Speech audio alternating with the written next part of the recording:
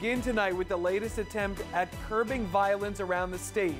4 major cities with gun buyback programs this weekend. News 12's Naomi Yana in East Orange, where 140 guns were turned in today, and officials hope more events like this will help reduce gun crimes. Naomi. Nick, that's right. As a country, we've seen an uptick in gun violence, and recently the president even calling it an epidemic and a public health issue, and vowing to throw support behind community violence intervention programs like gun buyback programs in hopes of reducing gun violence. Someone pulled out a gun, shot, and when everyone ran, he was the only one on the ground. Sharonda Wheeler lost her only child, 18-year-old Amar Simmons, to gun violence in 2007. The very thing that I feared that would take my son's life here in Newark took his life in Somerset, New Jersey. He was shot in the back. From gun violence in our local communities to mass shootings, we've seen an uptick in gun-related incidents in our nation. In 2019, there were over 14,000 homicides involving guns.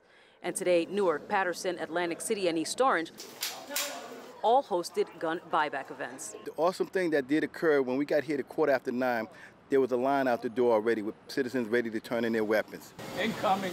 New Vision Full Gospel Baptist Church was the backdrop for today's event in East Orange. Residents coming in one at a time, turning in their old firearms for cash. No ID required, no questions asked.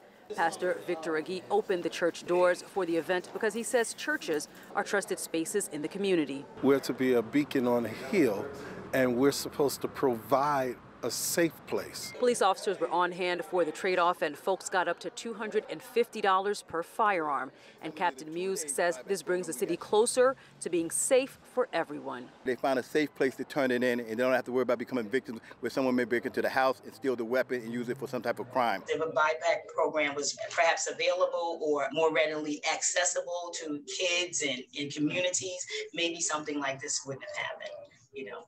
Only God knows where that handgun that took my son's life is today. Naomi, we know anyone can turn in guns anonymously, but is there an actual breakdown of who's doing it?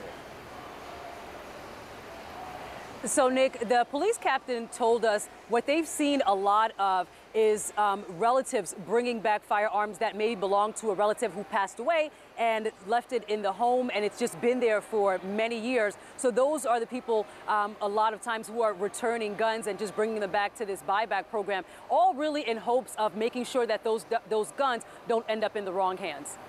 Naomi Yane live tonight in East Orange. Naomi, thank you.